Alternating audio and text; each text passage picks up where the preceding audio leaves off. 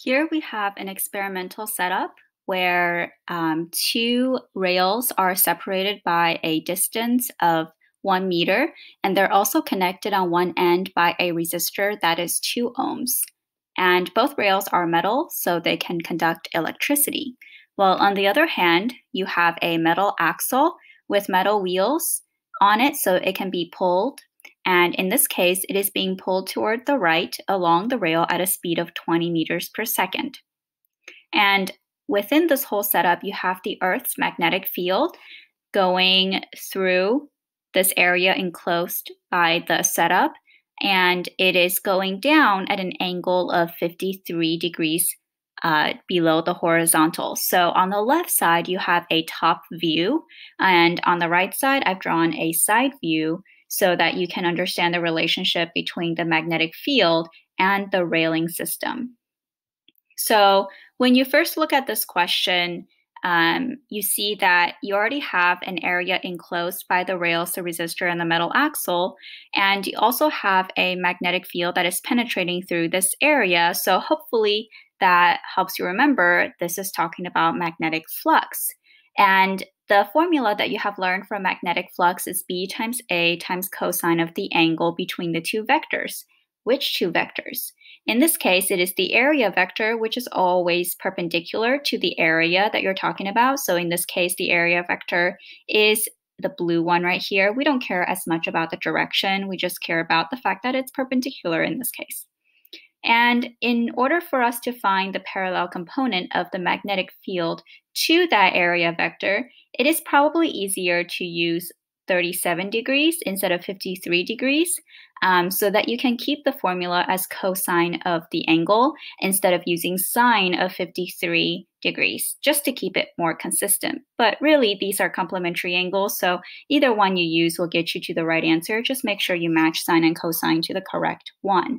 And I want to be consistent with the formula, so I'm going to use cosine of 37 instead of sine of 53. So whatever I have already said so far should give you a clue that we can definitely find magnetic flux. In fact, we can find the magnetic flux in this scenario as it changes over time, which will then allow us to find the EMF that is induced by this setup.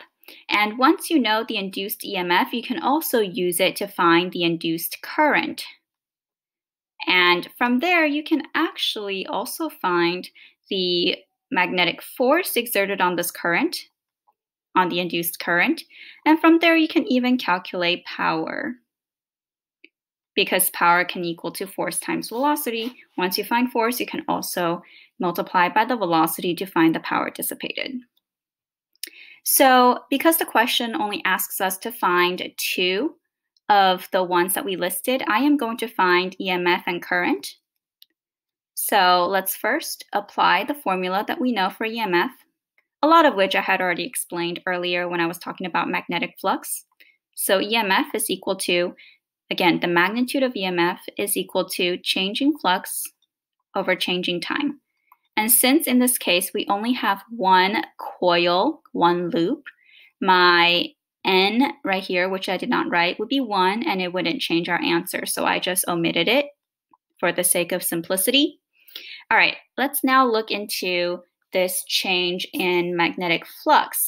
What is really changing is the area that is enclosed by this closed loop, right? As you move the metal axle to the right, you're enlarging the area. So when we write BA cosine of theta, we're really looking at B delta A, because the area is the one that is changing, times cosine of 37.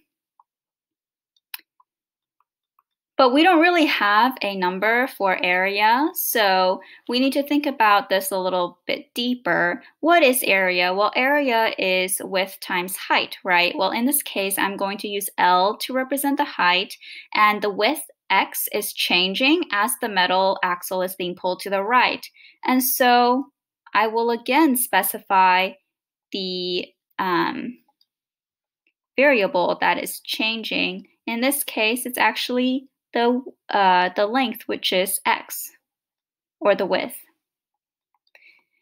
So once you're at this point, hopefully you recognize that change in x over change in time is your velocity. Since in this case it is constant velocity because they didn't say otherwise, that is indeed just change in length over change in time. So you can rewrite this whole equation as BLV times cosine of 37.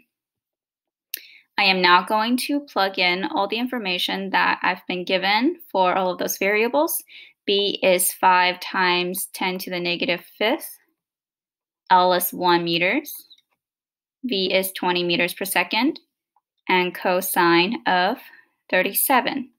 So plugging all of that into your calculator, you should have a rounded number of 8.0 times 10 to the negative fourth volts.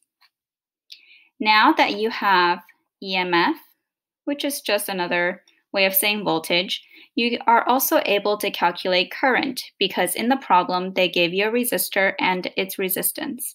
You can use Ohm's law, which is V equals IR.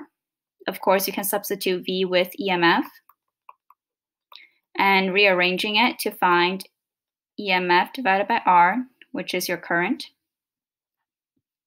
Now I'm just going to plug in the value I found for EMF, which is 8.0 times 10 to the negative 4 volts divided by 2, which is the value for resistance, and I have 4.0 times 10 to the negative fourth amps. So there you have the two that you can solve for this question. But I also want to talk about how this question also gives you enough information to come up with the direction of the induced current. So because of the side view, you can see that the parallel component of magnetic force, magnetic field, this external magnetic field is pointing down. So from the top perspective, it is pointing into the page, which is why I have drawn this symbol right here.